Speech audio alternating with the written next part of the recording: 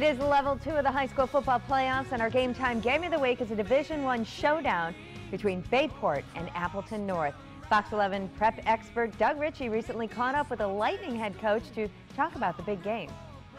Here with Appleton North coach Rob Salm, his team hosting Bayport tonight in level 2. Rob, you got done with level 1, now it's a level 2 team with Bayport. When you think of Bayport, what stands out about them? They just got some great athletes over there, well coached. They're going to be physical on both sides of the line, and with those playmakers, those good athletes, you got to make sure that you are assignment sure the entire game. Outside of the Kimberly game, your defense has been really good, and that's kind of what you've been riding. But offensively, you've run the ball really well, over 2,500 yards.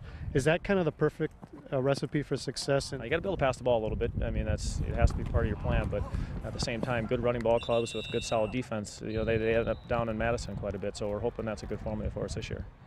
And then Bayport, you're not in the conference with them, but it seems like you are because you see them almost all the time. When you see a familiar opponent, does it almost make it easier to prepare for it because you kind of know them a little? We're very familiar with them, but at the same time, they're quality. I mean, it's a good program. They're good kids over there.